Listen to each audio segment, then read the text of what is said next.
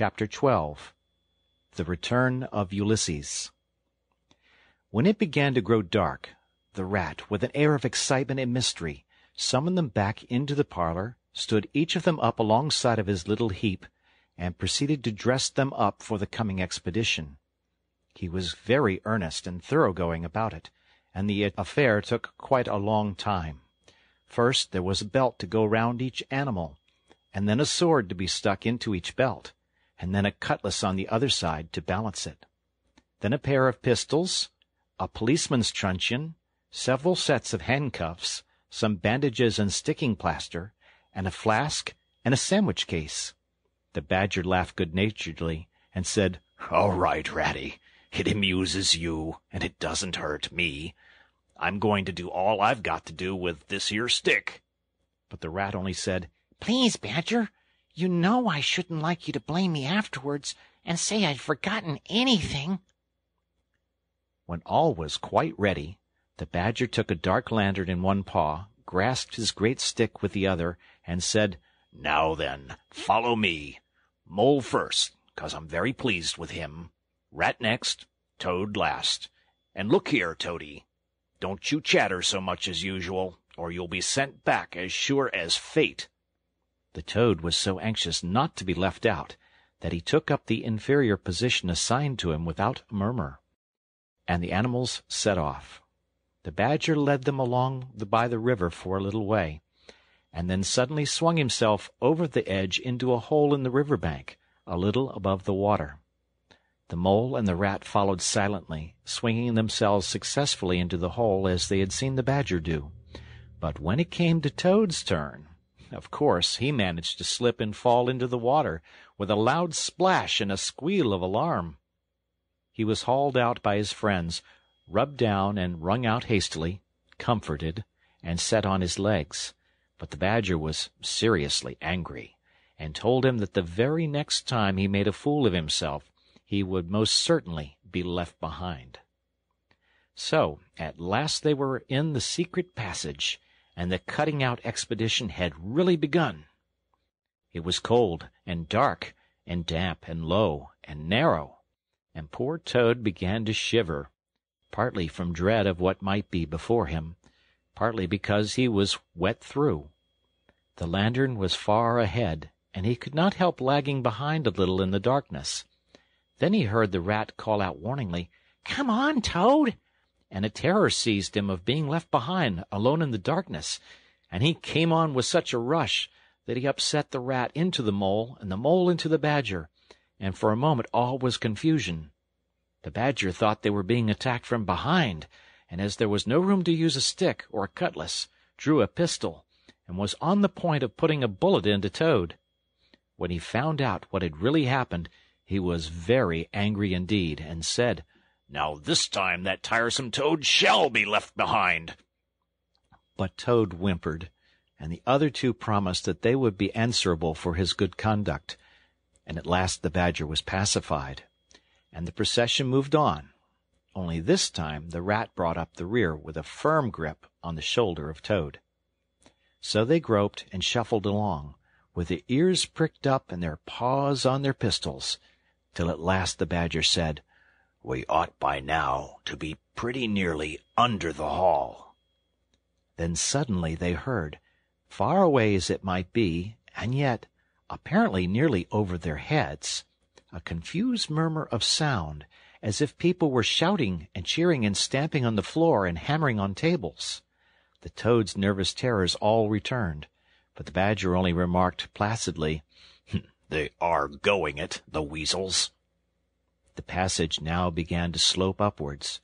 They groped onward a little further, and then the noise broke out again, quite distinct this time, and very close above them. "Hooray, hooray, hooray, hooray!" they heard, and the stamping of little feet on the floor, and the clinking of glasses as little fists pounded on the table. "What a time they're having," said the Badger. "Come on!" They hurried along the passage till it came to a full stop, and they found themselves standing under the trap-door that led up into the butler's pantry. Such a tremendous noise was going on in the banqueting hall that there was little danger of their being overheard. The Badger said, "Now, boys, all together!" and the 4 of them put their shoulders to the trapdoor and heaved it back. Hoisting each other up, they found themselves standing in the pantry, with only a door between them and the banqueting hall, where their unconscious enemies were carousing. The noise, as they emerged from the passage, was simply deafening. At last, as the cheering and hammering slowly subsided, a voice could be made out saying, "Well, I do not propose to detain you much longer." Great applause. "But before I resume my seat," Renewed cheering. "I should like to say one word about our kind host, Mr. Toad.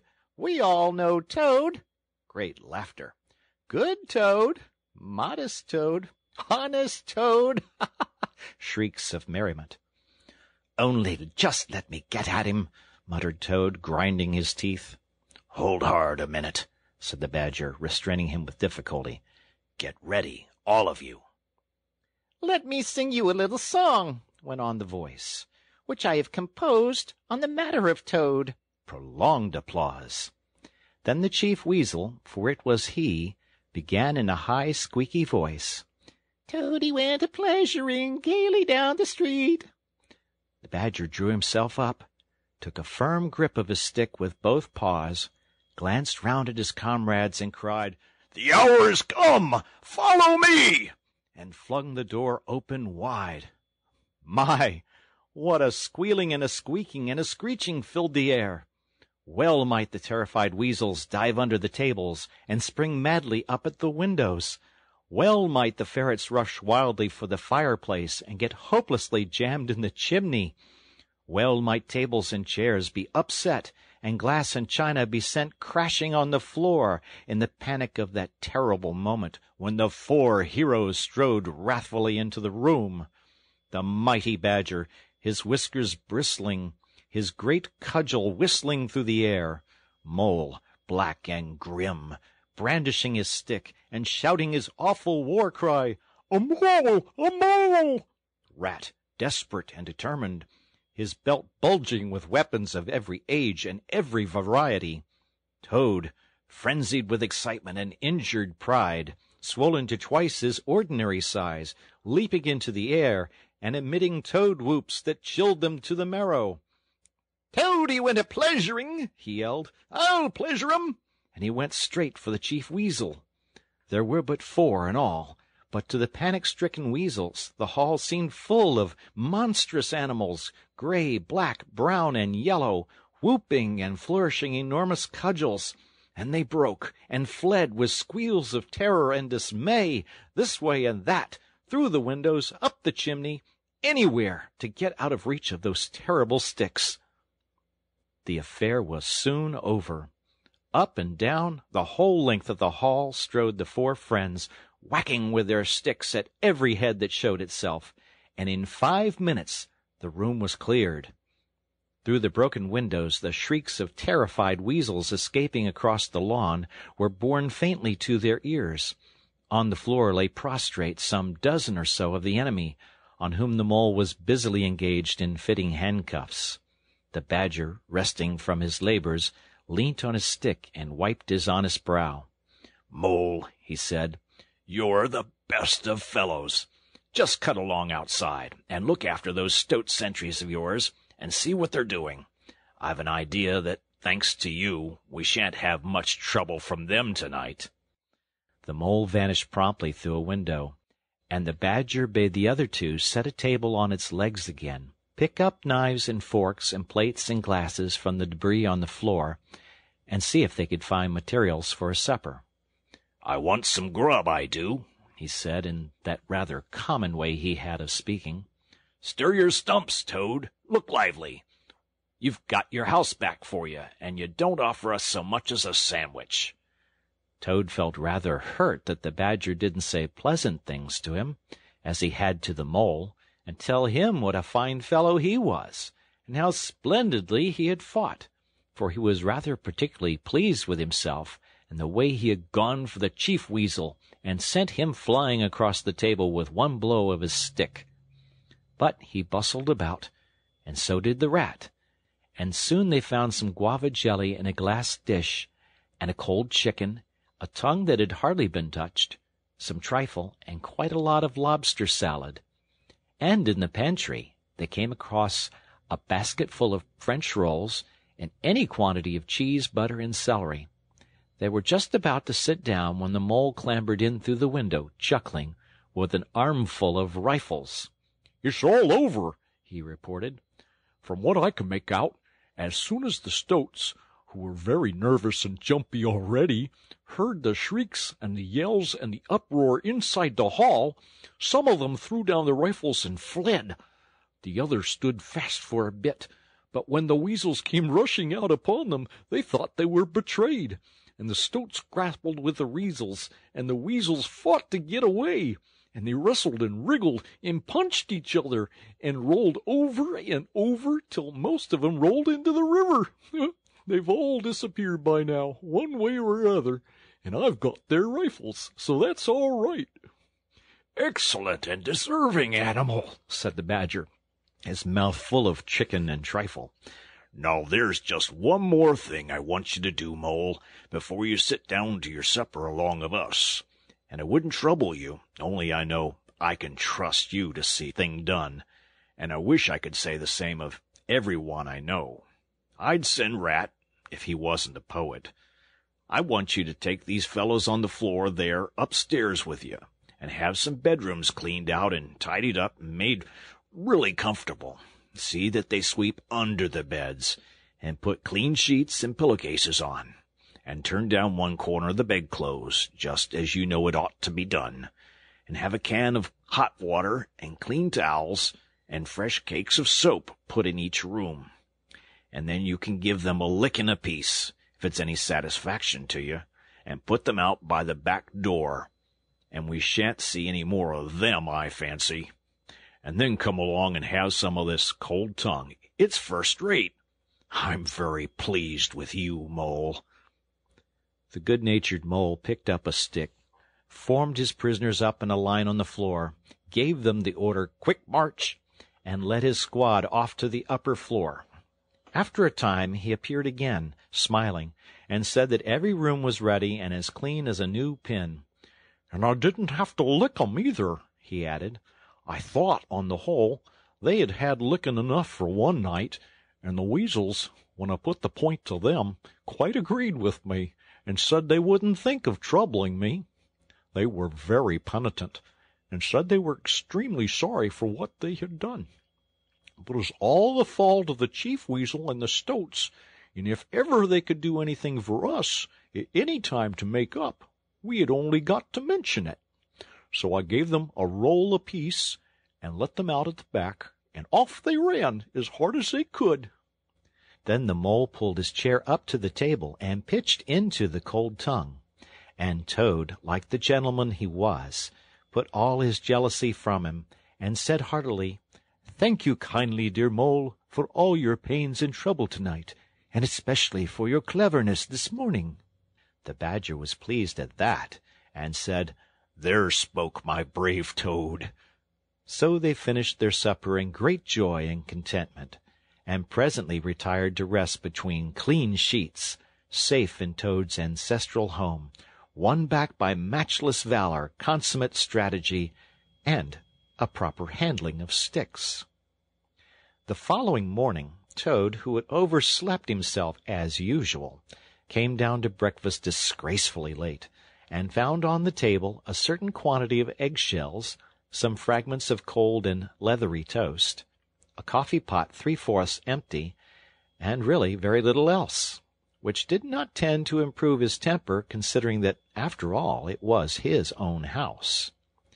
Through the French windows of the breakfast-room he could see the Mole and the Water-Rat sitting in wicker chairs out on the lawn, evidently telling each other stories, roaring with laughter and kicking their short legs up in the air. The Badger, who was in an armchair and deep in the morning paper, merely looked up and nodded when Toad entered the room. But Toad knew his man, so he sat down and made the best breakfast he could, merely observing to himself that he would get square with the others sooner or later. When he had nearly finished, the Badger looked up and remarked rather shortly, I'm sorry, Toad, but I'm afraid there's a heavy morning's work in front of you. You see, we really ought to have a banquet at once, to celebrate this affair. It's expected of you. In fact, it's the rule." "Oh, all right," said the Toad readily. "Anything to oblige. Though why on earth you should want to have a banquet in the morning I cannot understand. But you know I do not live to please myself, but merely to find out what my friends want, and then try and arrange it for 'em, you dear old Badger." "Don't pretend to be stupider than you really are," replied the Badger crossly. "And don't chuckle and splutter in your coffee while you're talking. It's not manners. What I mean is, the banquet will be at night, of course, but the invitations will have to be written and got off at once, and you've got to write 'em. Now, sit down at that table. There's stacks of letter paper on it with Toad Hall at the top in blue and gold, and write invitations to all our friends, and if you stick to it we shall get them out before luncheon. And I'll bear a hand, too, and take my share of the burden. I'll order the banquet." "What?" cried Toad, dismayed. "Me stop indoors and write a lot of rotten letters on a jolly morning like this, when I want to go around my property and set everything and everybody to rights, and swagger about and enjoy myself? Certainly not. I'll see you. Stop a minute, though. Oh, why? Of course, dear Badger. What is my pleasure or convenience compared with that of others? You wish it done, and it shall be done. Go, Badger, order the banquet, order what you like, then join our young friends outside in their innocent mirth. Oblivious of me and my cares and toils, I sacrifice this fair morning on the altar of duty and friendship." The Badger looked at him very suspiciously, but Toad's frank, open countenance made it difficult to suggest any unworthy motive in this change of attitude. He quitted the room accordingly in the direction of the kitchen, and as soon as the door had closed behind him, Toad hurried to the writing-table. A fine idea had occurred to him while he was talking. He would write the invitations, and he would take care to mention the leading part he had taken in the fight, and how he had laid the Chief Weasel flat, and he would hint at his adventures, and what a career of triumph he had to tell about, and on the fly-leaf he would set out a sort of program of entertainment for the evening, something like this, as he sketched it out in his head: "Speech by Toad. There will be other speeches by Toad during the evening. Address by Toad. Synopsis: Our prison system, the waterways of Old England, horse-stealing and how to deal, property, its rights and its duties, back to the land, a typical English squire. Then Song by Toad, composed by himself. And then other compositions by Toad will be sung in the course of the evening by the composer." The idea pleased him mightily, and he worked very hard and got all the letters finished by noon, at which hour it was reported to him that there was a small and rather bedraggled weasel at the door, inquiring timidly whether he could be of any service to the gentleman. Toad swaggered out and found it was one of the prisoners of the previous evening, very respectful and anxious to please. He patted him on the head, shoved the bundle of invitations into his paw, and told him to cut along quick and deliver them as fast as he could, and if he liked to come back again in the evening, there might perhaps be a shilling for him, or again perhaps there mightn't, and the poor weasel seemed really quite grateful, and hurried off eagerly to do his mission. When the other animals came back to luncheon, very boisterous and breezy after a morning on the river, the mole, whose conscience had been pricking him, looked doubtfully at Toad, expecting to find him sulky or depressed. Instead, he was so uppish and inflated that the mole began to suspect something, while the rat and the badger exchanged significant glances. As soon as the meal was over, Toad thrust his paws deep into his trouser pockets, remarked casually, "Well, look after yourselves, you fellows. Ask for anything you want." and was swaggering off in the direction of the garden, where he wanted to think out an idea or two for his coming speeches, when the Rat caught him by the arm. Toad rather suspected what he was after, and did his best to get away, but when the Badger took him firmly by the other arm, he began to see that the game was up. The two animals conducted him between them into the small smoking-room that opened out of the entrance hall, shut the door, and put him into a chair. Then they both stood in front of him, while Toad sat silent and regarded them with much suspicion and ill humor. "Now look here, Toad," said the Rat. "It's about this banquet, and very sorry I am to have to speak to you like this. But we want you to understand clearly, once and for all, that there are going to be no speeches and no songs. Try and grasp the fact on this occasion. We're not arguing with you. We're just telling you." Toad saw that he was trapped. They understood him. They saw through him. They had got ahead of him. His pleasant dream was shattered. "Mayn't I sing just one little song?" he pleaded piteously. "No, not one little song," replied the Rat firmly, though his heart bled as he noticed the trembling lip of the poor, disappointed Toad. "It's no good, Toady. You know well that your songs are all conceit and boasting and vanity, and your speeches are all self-praise, and, well, and gross exaggeration, and— And gas, put in the Badger in his common way. "It's for your own good, Toady," went on the Rat.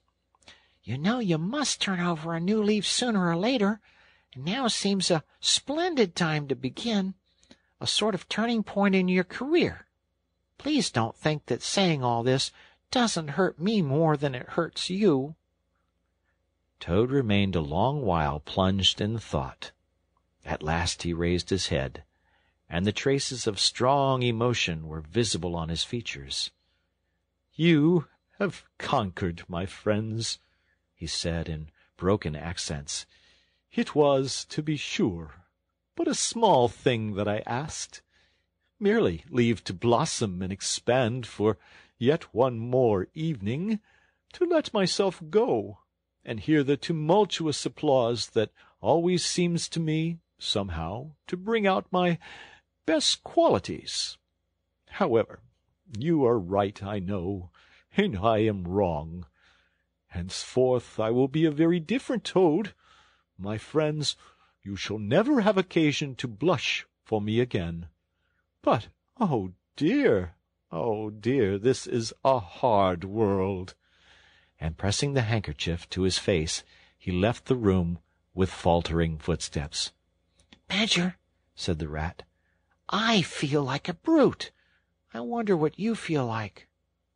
"Oh, I know," said the Badger gloomily. "But the thing had to be done. This good fellow has got to live here, and hold his own, and be respected. Would you have him a common laughing-stock, mocked and jeered at by stoats and weasels?" "Of course not," said the Rat. "And talking of weasels, it's lucky we came upon that little weasel, just as he was setting out with Toad's invitations. I suspected something from what you told me, and had a look at one or two. They were simply disgraceful. I confiscated the lot, and the good mole is now sitting in the blue boudoir, filling up plain, simple invitation cards."